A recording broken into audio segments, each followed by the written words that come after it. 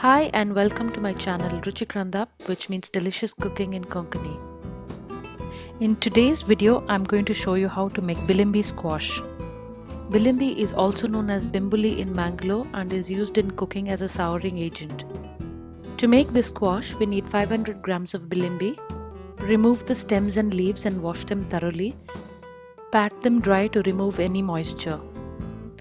Transfer them to a mixer grinder or a blender. You can chop them up if you wish before grinding. Without using any water, grind it to a thick and fine paste. Strain the mixture into a bowl and squeeze out as much juice as possible. If you wish, you can grind this pulp again to extract more juice, but that is not necessary. Just make sure you strain it really well.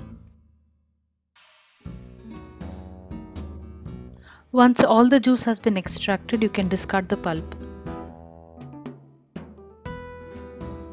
Weigh the juice using a weighing scale.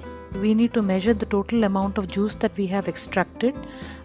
I got approximately 350 grams of the juice.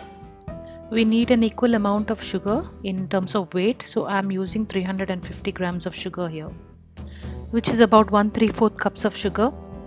And I'm going to use an equal amount of water in the ratio of 1:1, which is 1/3 cups of water.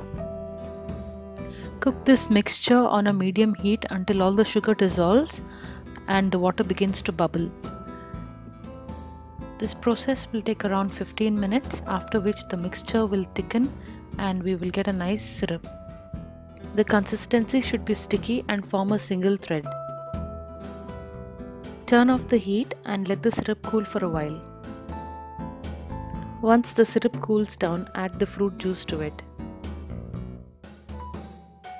Add 1 teaspoon of salt. You may also add citric acid. Optionally, you can use 2 to 3 drops of green food color. This enhances the color of the juice.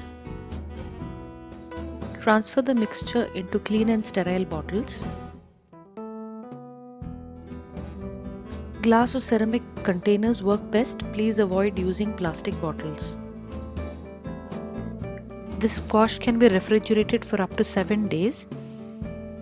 This does not have a very long shelf life as the juice is not cooked along with the sugar syrup. Extend the shelf life by freezing the mixture in ice cube trays, then use as required. To prepare the drink, take 2 tablespoons of the squash and dilute it with about 3/4 to 1 cup of water. Chilled water works best for this drink.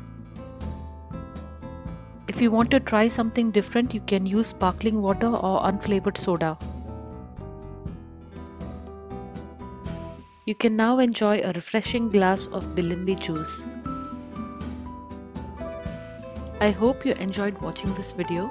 If you are new to my channel, please consider subscribing. Thank you for watching.